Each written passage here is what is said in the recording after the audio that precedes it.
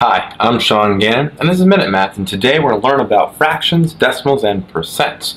And write each as a fraction. So, if I was given this percent, 25%, okay?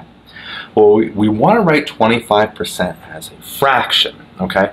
Well, 25% is 25%, really, you can say 25 out of 100, right? 25 of 100, okay?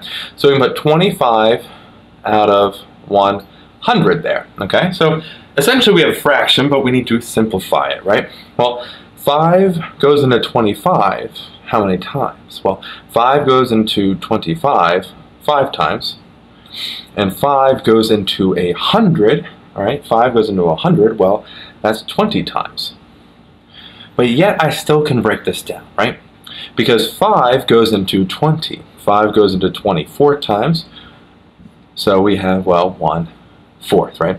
5 goes into 5 one time, and 5 goes into 24 times, 1/4. So our final fraction answer is 1/4.